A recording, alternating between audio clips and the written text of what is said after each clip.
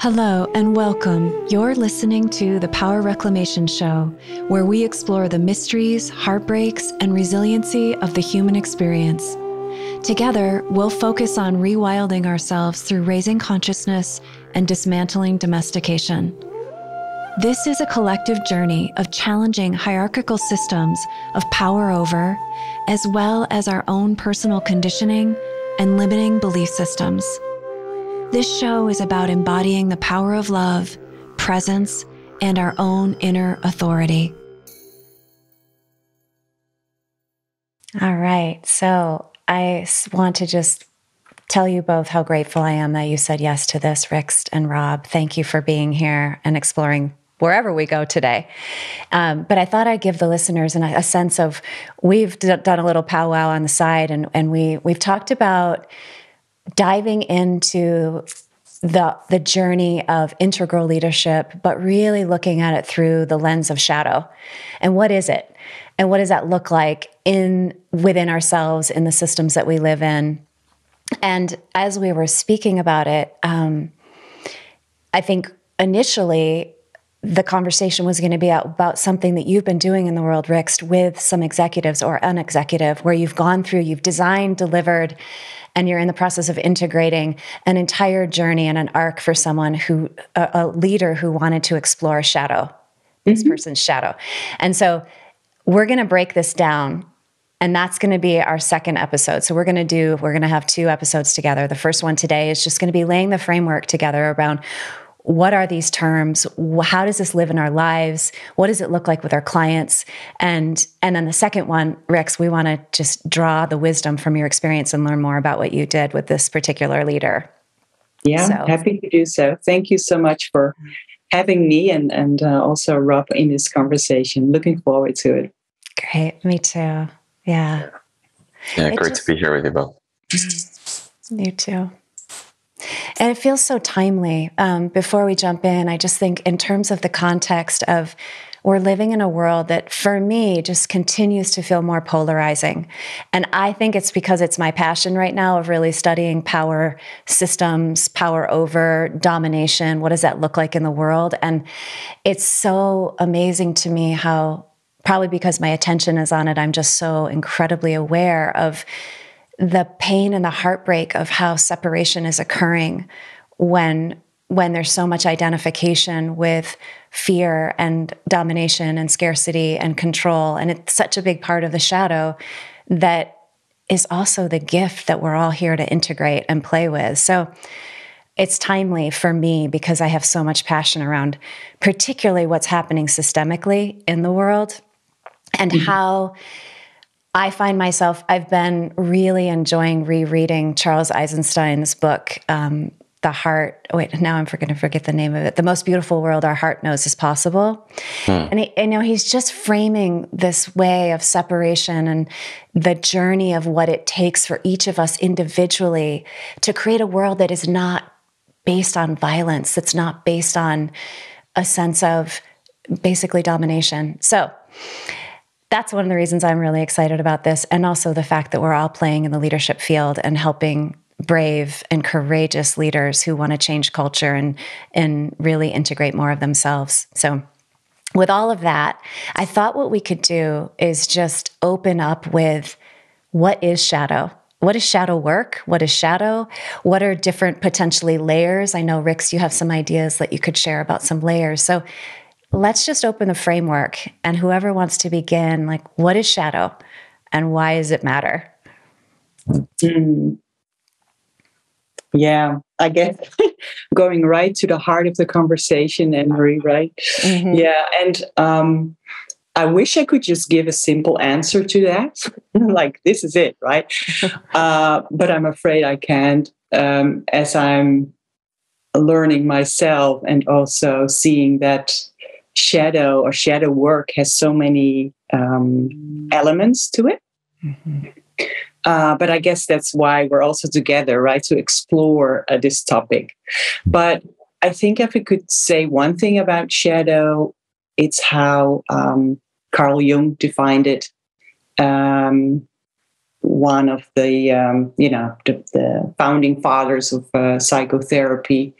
and he defined a shadow as the opposite choice of the choice we make, which I think you can put on the different layers. You can put it on the day-to-day choices that you make, on the little decisions that you make. But you could also put it on what I call the shadow self, like the whole of you that you are becoming.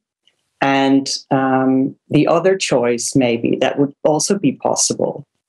And then there is, the collective shadow, the collection of all the decisions, choices we make, and the opposite of that. So to keep it small, I like starting with small, right? To kind of define what is the shadow. It's the opposite choice of the choice we make, and with that, we start to expand our consciousness and become aware of the parts that are suppressed within us, or they lie dormant or frozen within us. And if we are able to connect with those parts, then we're connecting with the shadow, and we are expanding our capabilities and our choices of who we are becoming. Yeah. Okay, so I know there's more, but I want to come back to the statement, because I notice my mind is trying to process opposite choice of the choice we make. Can you say, either of you say a little bit more about how you would translate that in like your world? Or it feels very theoretical, and I'm trying to break it down of like, what does that feel like in my system? What does that look like on a daily basis? Could you say more about that, one of you? Shall I go ahead first, Rob? Yeah, and then I'm happy to offer maybe another, and we can keep playing with different definitions and roll around a little bit. Exactly, because it's probably not the only definition, right? But let's say you prefer listening over talking, and so mostly when you're in meetings, you tend to listen more than you talk. So the opposite choice would be to speak more than you listen, right? To kind of play with that behavior as well. Beautiful. Or let's say you're always, you get along, you go with the flow, you take it easy. Would you be able to organize a demonstration or go out in the street and, organize a protest or something? So can you be the opposite, or can you make opposite choices? And maybe it's not so much about doing that, but just considering that would also be an option. So I will turn 50 this year, and I'm playing with the thought of having this big party, right? When it's possible again, in the garden with a band, food, 100 people, something like that, right? But can I also consider celebrating it with one friend, my best friend, maybe, or 3 friends, or maybe not celebrating it at all and just keeping it quiet? So just kind of considering those options and not just following blindly my preference or bias, but just opening up this wider range, kind of maybe reinventing, expanding myself. Wonderful. That was so helpful. I feel like, and I want to hear from you, Rob. I just want to say one piece. It feels like what you're actually saying in this definition is like, how do we get to know other parts of ourselves? So maybe we do something habitually because it's more of our temperament. But what if the introverted part of us really has this desire to create a huge event and be an activist on the street, but we don't recognize that in ourselves? And what's that like to just play it out as a possibility, even if you don't do it? That's what I was hearing you say. So thank you for framing. Rob, do you have anything you want to add, or another layer here? Yeah, it's great. I mean, what I love about that definition, Rixt, is you're already into the work, right? Even just by considering what's the other choice that could be available, you're now going to start exposing, well, why do I unconsciously have one preference over another? And so that one of the definitions of shadow that I've heard is sort of any aspect of self, any psycho-emotional or energetic material or behaviors or traits that are a part of you that you've externalized, you've not allowed to be a part of your identity for whatever reason, conditioning and defense mechanisms and things like that. And it shows up mostly because we make it not okay somewhere else, or we project it elsewhere. I think one of the common misconceptions about shadow is that it has to be like dark or negative aspects. And we've talked about this, but like there's also the concept of a golden shadow. I actually project greatness that I can't have, I can't be, I can't have as part of my identity, and we put it outside of us.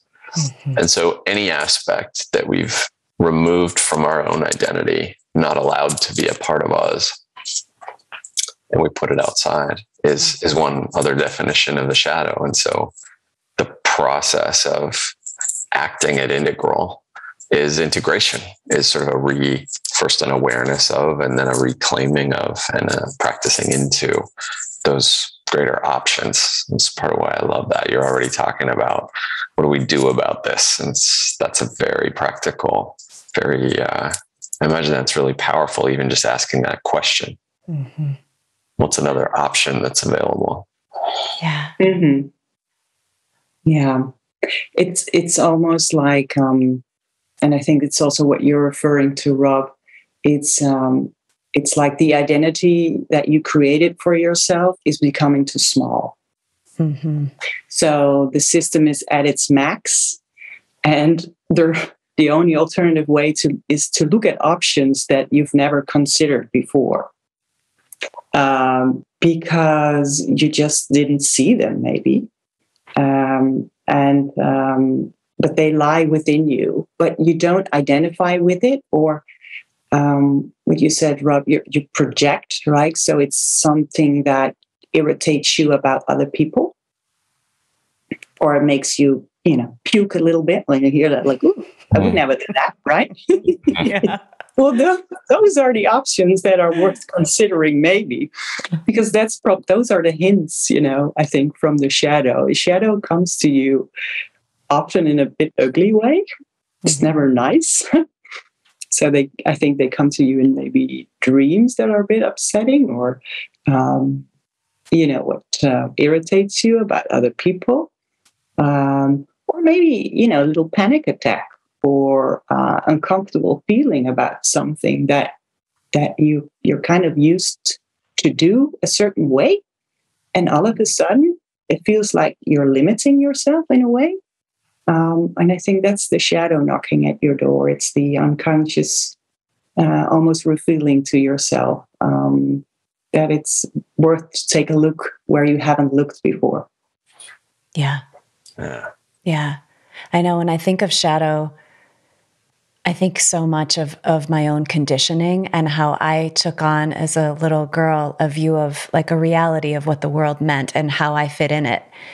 And I think the deeper I've gone into my own spiritual journey and just really unpacking my conditioning, the more I've seen that I didn't even know there were other choices. There's just a certain way that I operated, and there was nothing outside of those bounds that I was even aware to look at or to question. And so there's something I think about the shadow is it's just aspects of self that are just kind of right here that we may not know if we're not stretching beyond our sense of reality. Mm-hmm. And you had a question earlier. I think it's probably worth exploring, like, what's important about this work as it relates to integral leadership, right? So, like, as a move from reactive to creative, we're growing our awareness of some of that conditioning so that more choices are available. We can notice the unconscious pattern and choose something consciously in place of it that might serve better. What are the limitations of that? Or what is it that, you've touched on it a little bit with the sense of constriction, Rixt, but what is it that someone operating in a creative may begin to experience that would have them wanting to continue this journey or needing to continue this journey and expand into integral? Mm-hmm. Yeah. Great question. Yeah, what comes to mind is a while ago, I coached a leader who was, I think, at the max of her system. Very, effective leader, intelligent, charismatic, very, achieved great results. The team loved working for her, with her. But she was really a go-getter, like always in action mode, either communicating or deciding, very action-oriented. Until she also realized that she became a bit impulsive. But she didn't want to move towards, the opposite of movement would be stillness, right? And she just hated going there because it made her internally restless.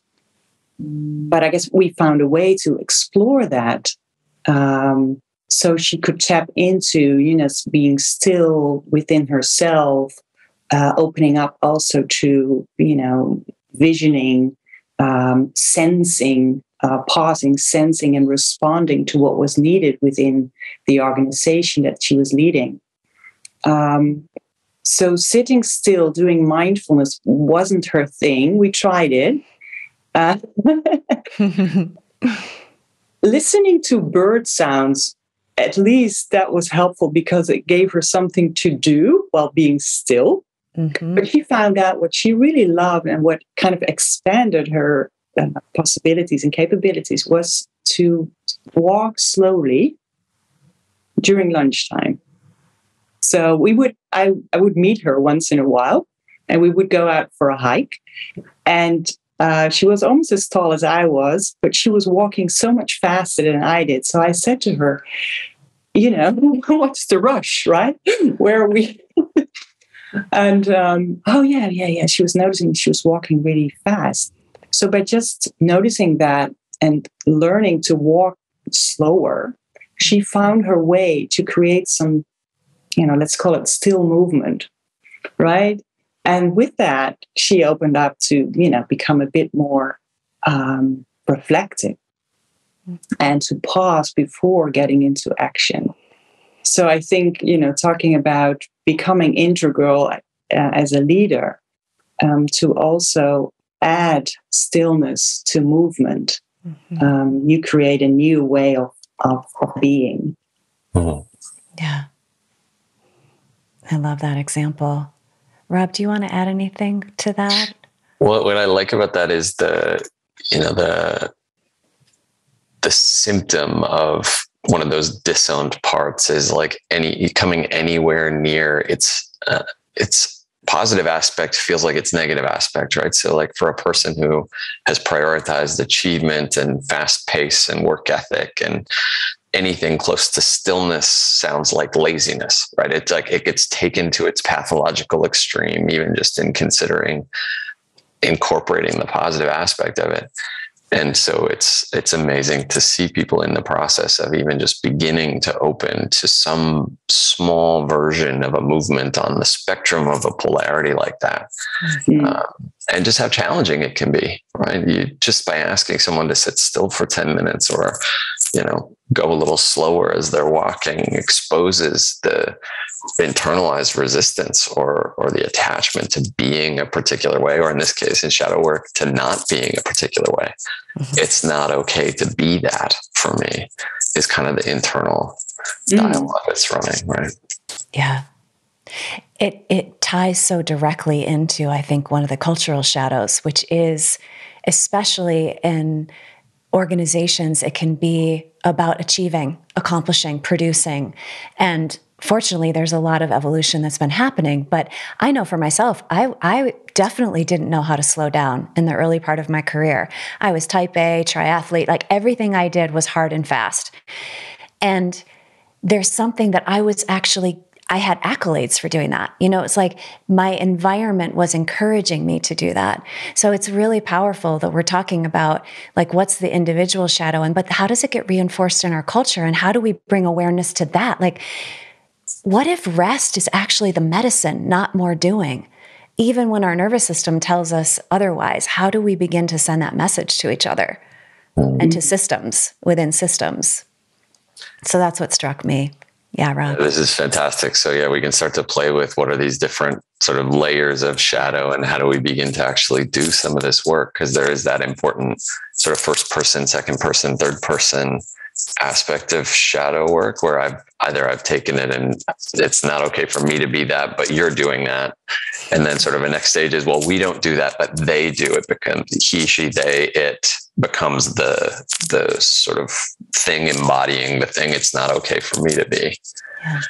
And so one of the processes is a 3-2-1 going backwards is, can we actually take aspects of that and bring it into from third person to second, and look for where is that here also. And so I'm curious, even in our conversation, I wonder what are some of the things we may not be noticing that may be happening right here, right? Yeah. And then from those into me, what are the things I'm not, in what way is that actually showing up as an aspect of me? Yeah. So I'm excited to explore. Yeah. I like making it real, bringing it to us. Rixt, do you want to add anything to that, or anything spark for you around the 3 layers? Yeah, well, it's intriguing, right? So what's not here or what's not being said, it's always interesting to see, to at least ask that question and see if we can come up with something. What's not in our conversation that might be part of our shadow together, right? And the thing about shadow, it's behind us, right? So it's difficult to see often behind it. Yeah, which is probably an essential thing to name, right? Is like it's a nice idea to think that we can do shadow work and then it's done. But by nature of being a human being, you will forever not see something. And acknowledging that incompleteness of our perspective is one of the humbling and discomforting aspects of starting to include this as part of your personal work. I will say, one of the ways it may be showing up right now, at least for me, is we talk about the shadow work that's needed in the world versus like, oh, I'm in this work. This is my challenge as well. Making sure I speak from that first person. Yeah. It reminds me of, how I have read and heard about many indigenous tribes. And I was a restorative justice facilitator for a while, so we based it on this, is that when one person in the community is acting out in a certain way or struggling in a certain way, the question for the shaman in the community that, within the environment is to say, what is happening within us that's causing that? And so it's kind of both, how are we contributing? Like you were saying, Rob, it's like, well, how am I creating that shadow out there, that implication out there? But also that if it's manifesting in one, it's manifesting everywhere. So this is one of the reasons why I think answering that question, why is this work important, is that if we have the courage to do this within ourselves, not only are we starting to see more within ourselves, we can compassionately see more in other people, which is what elicits more of these conversations. So that just struck me of just how the integration and the wholeness of how it lives in all of us, and the power of turning inward. Yeah. And I think as practitioners, as coaches, consultants, therapists, or healers, however we want to call ourselves, it's important to do both, right? To listen to podcasts or read about shadow work, and then also to do our own work and to have conversations with peers and self-reflect, and to keep on looking at ourselves and seeing, are we congruent? Are we showing up in the way that we talk about, for example, shadow work or integral leadership? And I also think that it's not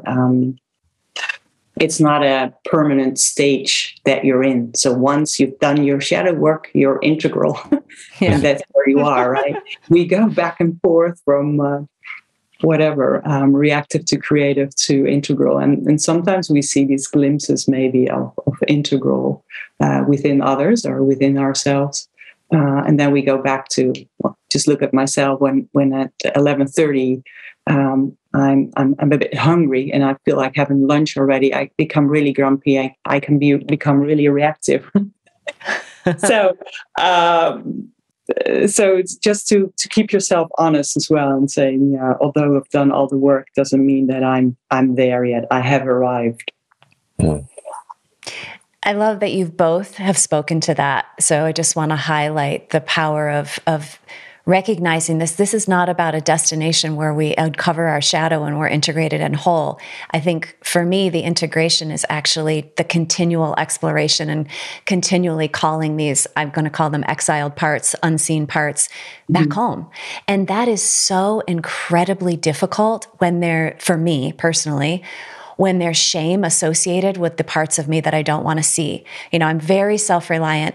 From 6 years old on, I was cooking my own meals, figuring out the world. And so for me to be needy as an adult is so incredibly difficult. And I've done so much work over the last 20 years, but it is so powerful to be able to recognize that the only way I can have compassion towards these parts of me is to know that they just cycle through, new layers cycle through, and it's not about getting somewhere. It's actually about embracing them every time they rise. That's the integration for me, is the compassionate embrace of like, oh, here that part is again, or a new part. So I wonder if you two have any thoughts for you personally about, you know, bringing it back home. Like, how do you work with your own journey with shadow for you? And then maybe we could talk more about how you do it with clients. I'll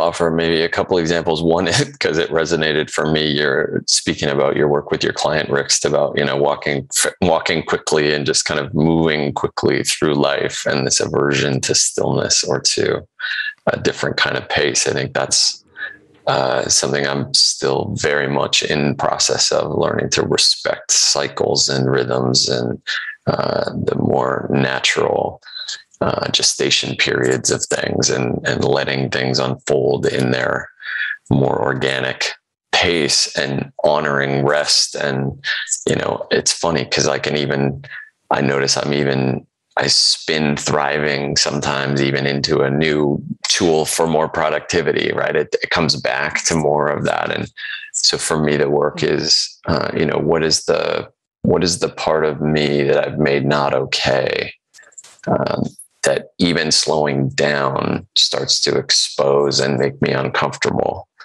And, you know, I was caught by your language of neediness, and Marie, just where does the line of honoring a need become neediness, right? That even the idea of a need becomes needy is an example of that jump all the way to the pool, right? And Totally. So how do we, you know, and so for me, where does deep rest have a place? And how do I bring more of that into being allowed in my sense of identity? And the other is more on a macro scale of, you know, I have this passion around contributing to a regenerative economy, and I have to constantly be looking at, and how am I complicit in creating not that on a daily basis in my own purchasing decisions, in my own. And so those are two examples for me of how it's very much in my daily life. And I find it's difficult to do shadow work alone. So I'm finding I really need to be in dialogue about these things and asking for this to be noticed around me. Beautiful examples. Yeah, and I guess for me, it felt 2 years ago, I started to explore my shadow self. Because I was asked to do bigger projects, lead certain meetings. And so my potential, I guess, was seen by others, but I didn't see it myself. And it gave me sleepless nights. And I was wondering where it came from.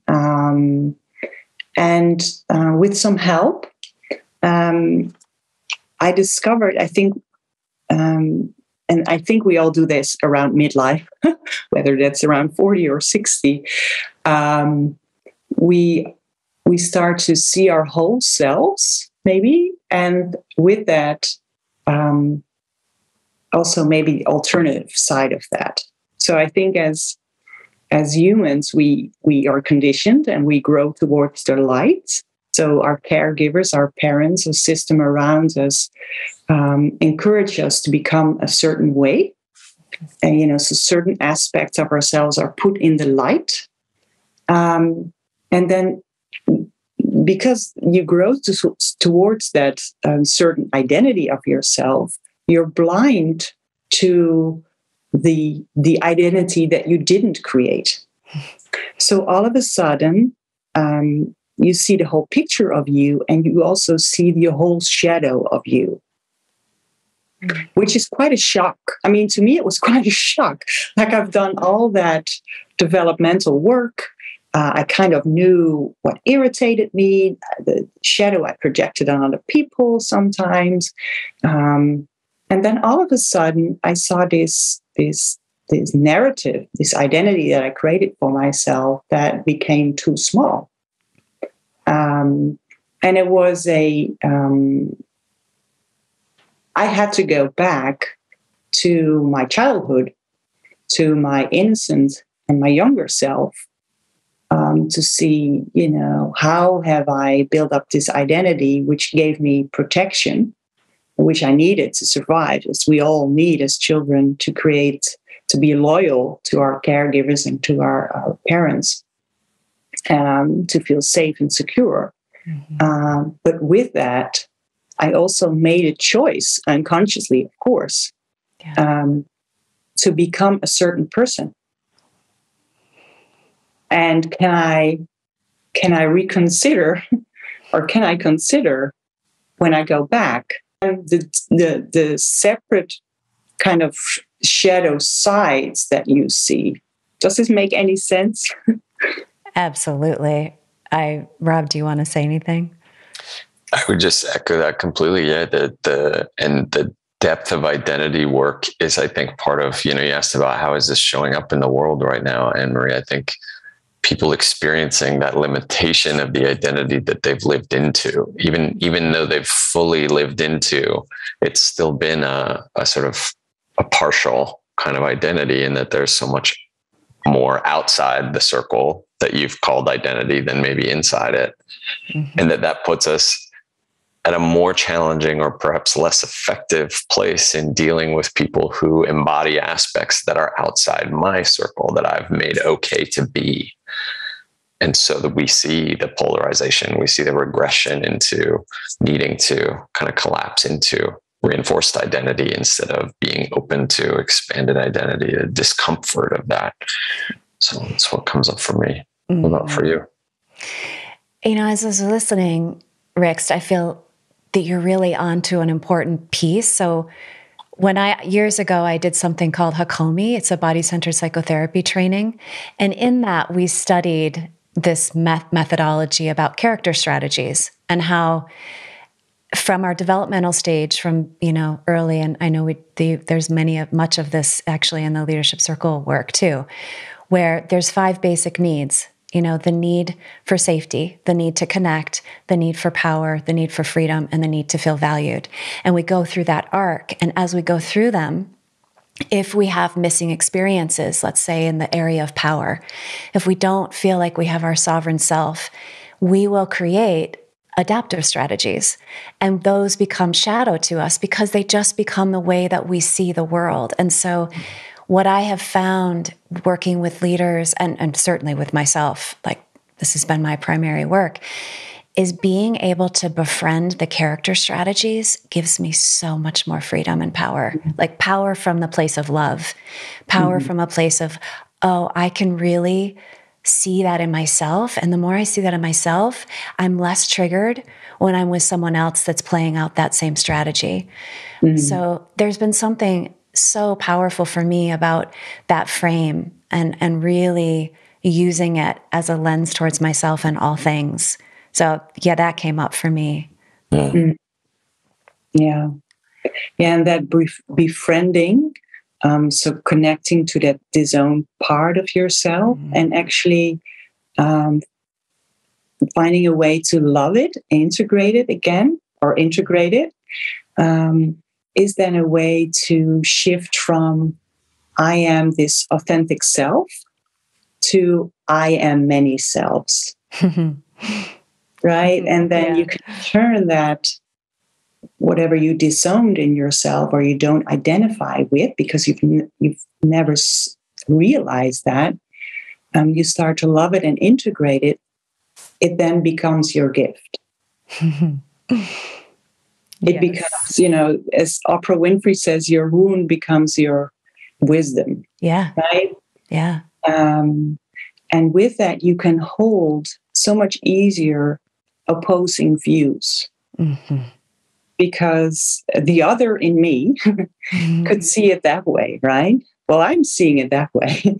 So the other side of me, so you can hold different perspectives. And when we can hold different perspectives, we have more wisdom and we become inclusive towards ourselves, right? We're not discriminating or ignoring a certain part of ourselves, but we're seeing that part of ourselves that we've disowned for many, many years for a reason, right? I think our parents raise us a certain way because they love us. Most of us, they care for us, so they encourage us to become a certain way. But by integrating that, what we ignored about ourselves and starting to compassionate, love that part of ourselves again, we can turn that into a gift. And I think Jung said the shadow is pure gold, right? So there is so much more. Yes.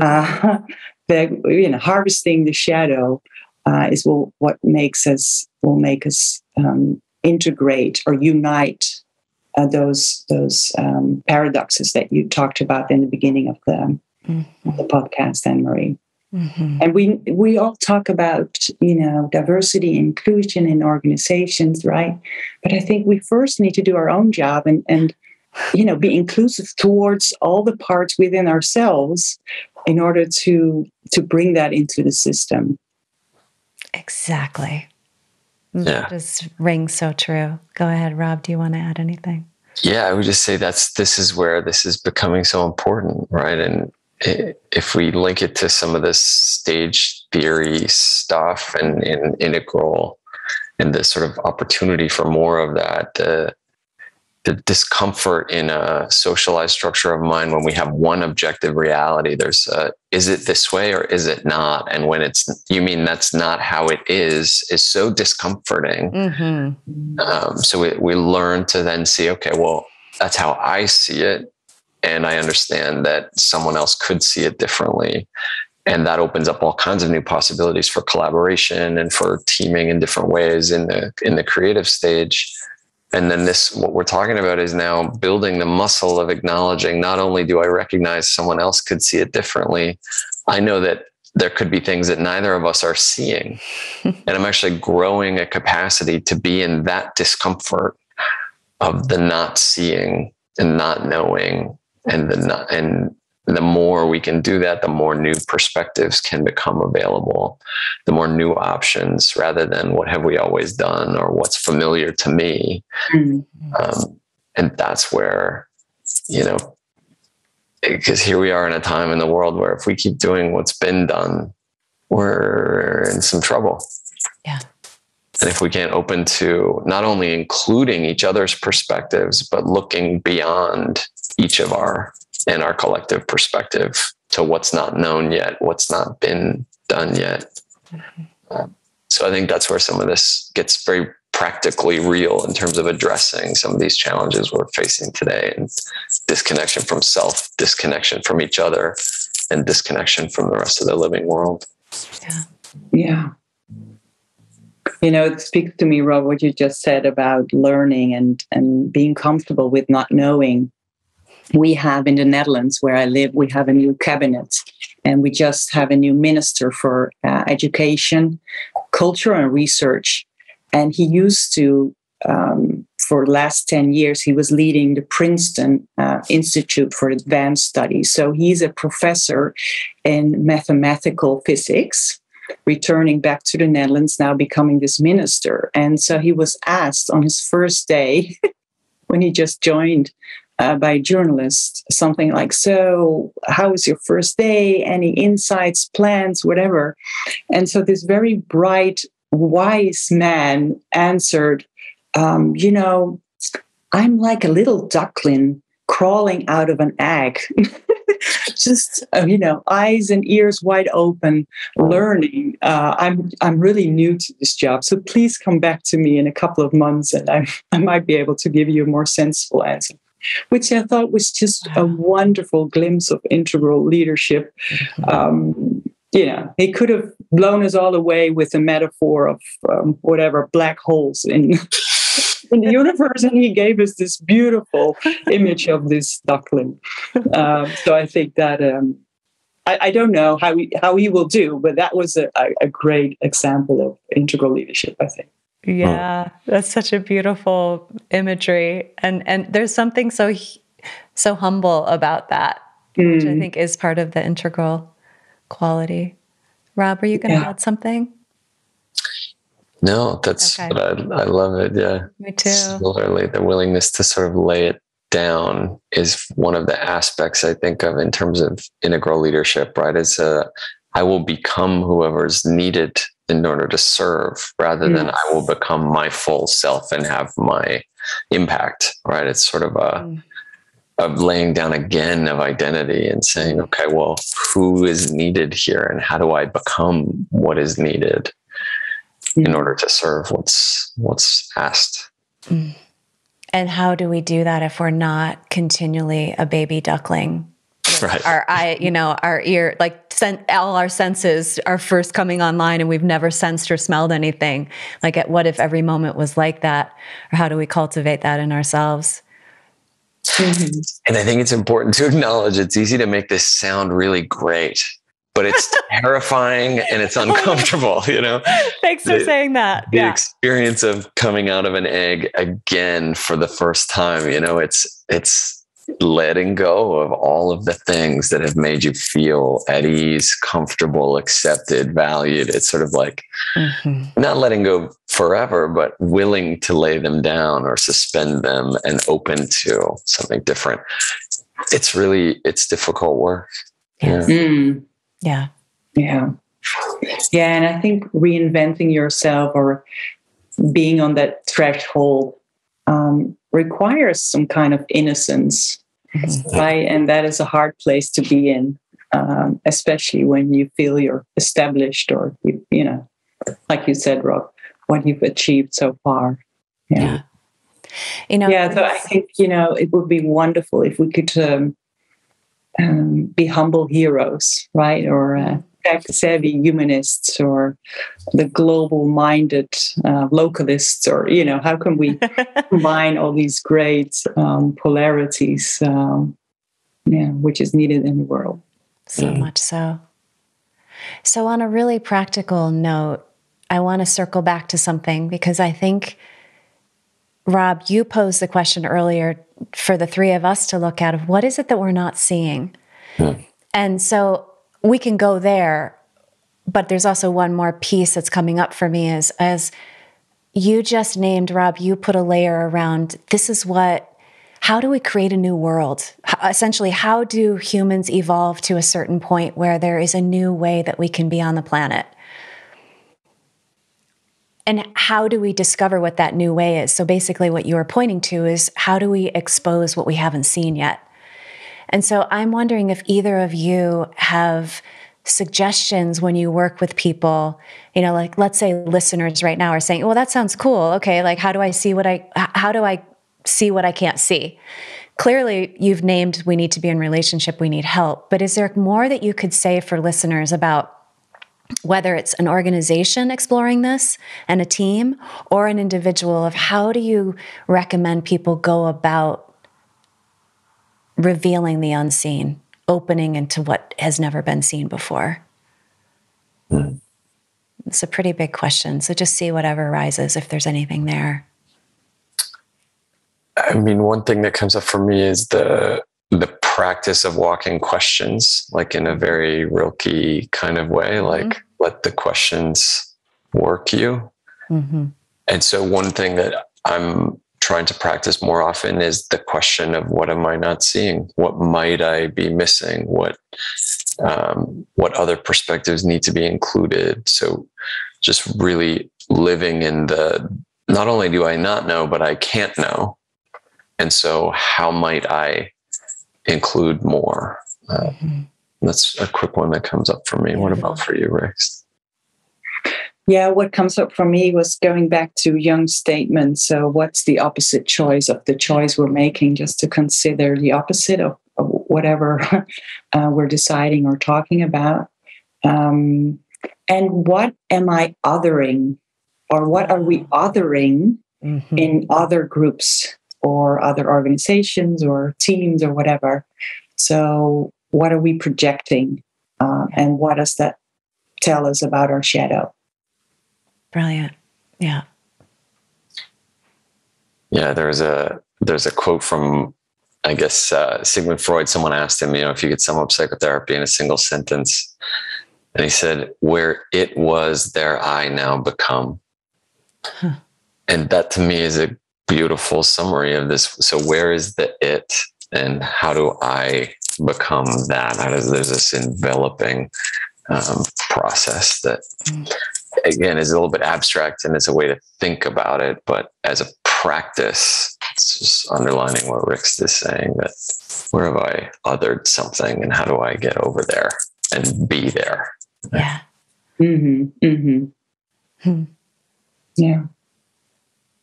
I think for myself, I'm finding that creating a safe environment where there's room to be really messy and not have things buttoned up and not know and start these conversations is where I find myself expanding the most right now. I'm running a program basically about exploring integrated masculinity.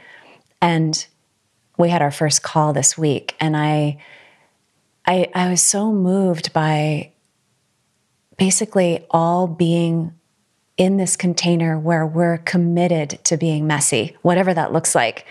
And what has been arising as a result of that is we're saying things and we're feeling things and we're catching ourselves in the moment as we're sharing, where there's some belief system that's so tight we didn't see it. But there, for me, and I'm leading this thing, and I saw this huge shadow come up and named it and explored it, but that would not have come up for me had I not been in the field with other people who are kind of holding their own. And I don't even think there weren't words that were said. It was the facial expressions that I saw that helped something ricochet inside of me and go, oh, that's an important thing to look at. I hadn't seen that before. And so then we kind of like followed this whole path. So maybe that's our final exploration here, is just the power of, we don't do this alone. So maybe both of you could say something about how being in relationship or being in whatever kind of group format is supportive for you, and what the elements are that make that supportive.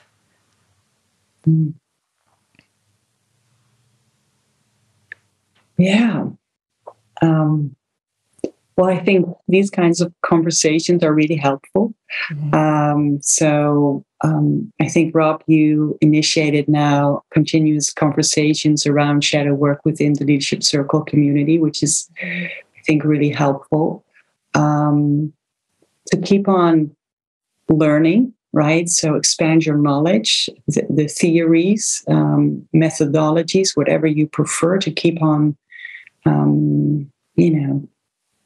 becoming masterful at that, in combination with self-awareness around how do I relate to myself, how do I relate to others, because our work is around relating, and doing that by maybe peer-to-peer coaching. I'm really helped by also having a mentor who looks at, we look together at my coaching practice, personal development, but also my coaching development as a professional. So to be, and also to focus on my own growth. I think if you in a coach, you look for someone who's helping you to grow. So I would like to work with someone who's interested in growing themselves. It's like when you go out and buy an electrical car, you want a salesperson who owns an electrical car and not a diesel. Yeah. Right? So someone who's invested in their own personal growth. Because I think when we keep on learning on this knowledge and also practical or heart, mind, and soul level, then our interventions come from a deeper place. And that shows up in your being, not only your doing, but your being. And with that, you create a different space that's safe and courageous where people can make that transformation. So I wouldn't go for one spot, this is the thing to do, but have a variety of things to explore for yourself. That's great. Thank you. Very well said. Mm-hmm. Yeah, I would agree. Foundationally, there's a commitment to making this a part of your practice and a part of how you're growing. And then the many channels for exploring, knowledge and information and being in relationship with someone directly, maybe in a one-on-one where that work is more focused for you, creating shared spaces where that can be explored together. Mm-hmm. The idea of exploring it in a shared space is interesting because you've got so much more opportunity to expose shadow, especially the more different aspects you've invited into a group, because you can start to see very quickly there are things I'm othering even right now in this moment, right? What's different about Anne-Marie from me, and how have I made that not a part of myself? And so there's lots of material. It also opens up the possibility for a lot of reinforcement of shadow. So, for example, I noticed myself in this conversation just by virtue of here we are on a podcast and I'm with these very intelligent, powerful women. I need to sound smart or say something in a particular way, right? So I have there's a shadow there around expertise that I feel pulled into where, your comment about messiness just really touched my heart. Anne-Marie was sort of like, okay, so what if that could be let go? What does imperfection look like modeled in this scenario? And so the shared space really has this way of potentially exposing, but also potentially reinforcing what's unconscious. Mm-hmm. So I think it's an essential tool and has to be approached with an extra degree of respect and awareness. But yeah, I think fundamentally it's a commitment to say, oh, okay, as I learn about what shadow is, I will make that a part of what I'm always asking. Yeah. And I have no idea because I'm just learning about this too. Every day, right? It's but that's my sense at this stage, right? Yeah.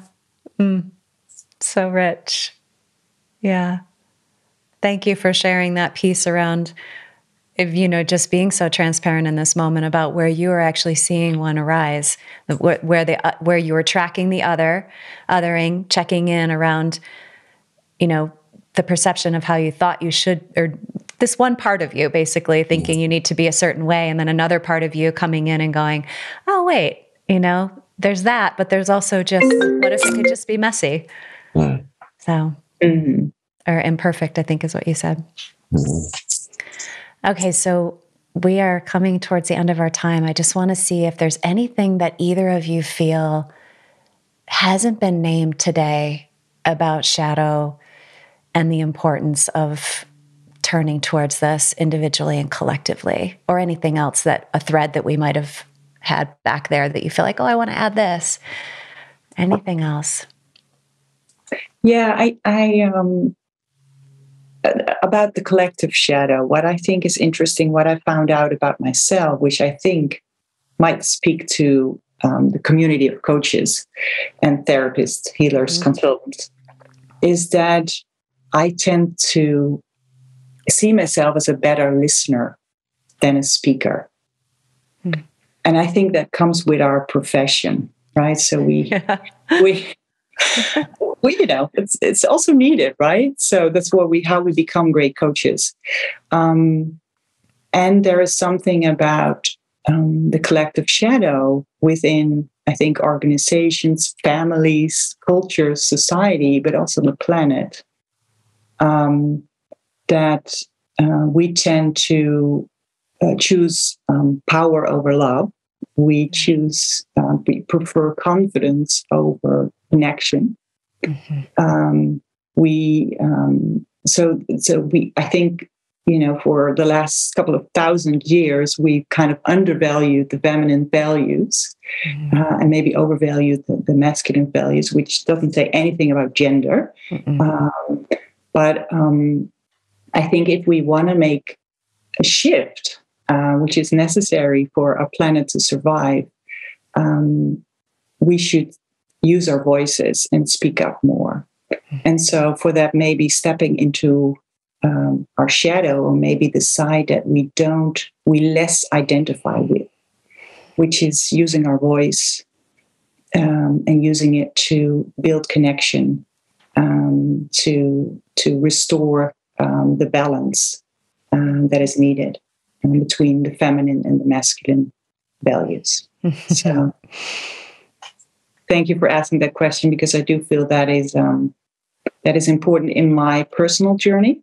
Mm-hmm. So this was, for me, being on a podcast, doing more speaking than listening is, for me, it's not what I identify mostly with. So thank you so much for challenging me. But I also think this is part of our community of coaches. Mm-hmm.